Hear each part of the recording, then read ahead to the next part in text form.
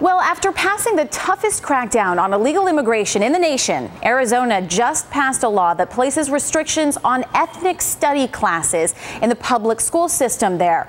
Well, critics say the controversial law discriminates against Latinos. Let's start the debate. Tom Horn is with Arizona's Department of Education and is the state's superintendent of public instruction. And Mark Lamont Hill is with Columbia University and a cultural commentator. Both of you, thanks so much for joining me.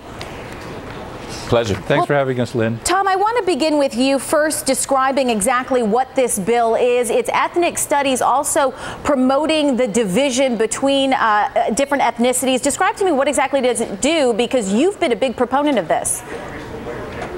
Yes, I've been fighting for this bill for 4 years. I wrote it and I pushed it through the legislature. And, you know, as a matter of philosophy, you should know that in the summer of 1963, when I graduated from high school, I participated in the March on Washington, in which Martin Luther King gave his famous speech, where he said we should be judged by the content of our character and not the color of our skin. And that has been my deepest philosophy my entire life. And I believe that the schools especially should take students from different backgrounds and teach them to treat each other as individuals and not on the basis of what race they were born into. Did you have some kind of indication that showed that this was happening? Oh yes, what they've done is they've got Raza studies for the Latino kids, African American studies for the African American kids, Indian studies for the Native American kids, Asian studies for the Asian kids. It sounds just like the Old South. They've got kids divided by race, and particularly in the Raza studies program, they're teaching them a very radical agenda, a separatist agenda, anti-Western culture, anti-capitalist, anti-free enterprise, using ethnic solidarity as their vehicle.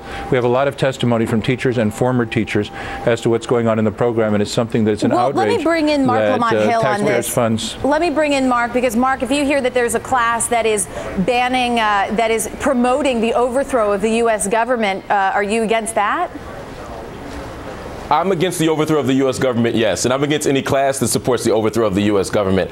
I've looked at ethnic studies courses in high schools and colleges around the country for the last 10 years. It's what I do, and I've never seen that to be the case. I'm not saying Mr. Horn is lying or that he's wrong, but if that is the case, those are outliers. Those are a few rogue teachers who are doing something wrong.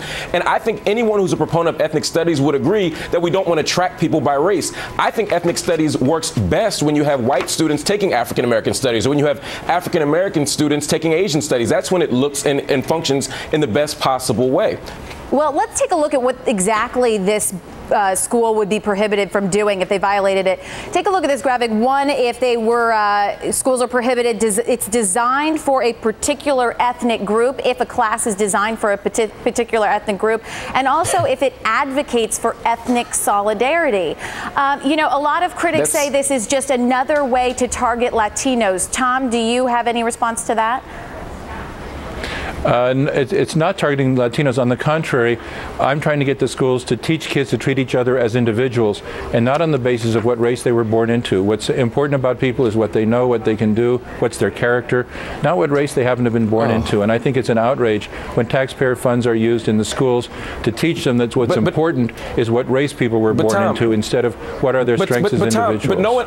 Tom, no one is suggesting that because you take African American studies, you're saying that people should only be judged on the basis of race. It's saying that African American people have made contributions to this country that need to be examined, that Latino people have made contributions that need to be examined. We've always had ethnic studies in schools. We simply focus on European ethnicities. Now we're saying let's broaden the canopy to encompass everyone who makes up America. There's nothing wrong with that. It's as if we say that if we are to identify people by race, we can no longer judge them by the content of their character. I want you to see me as a black person and a person who has character and a person who has something to contribute to American democracy. You can do that and acknowledge my race, but somehow we think that the only way to acknowledge people's humanity is to ignore the fact that they have a race.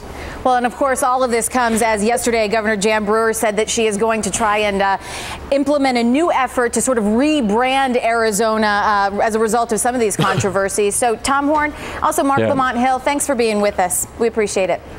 Could I just say that in our standards in all of our classes, we teach all different cultures. We just don't want to divide them up. All right. Well, you hear from both sides. Thank you so much, you guys. We appreciate it.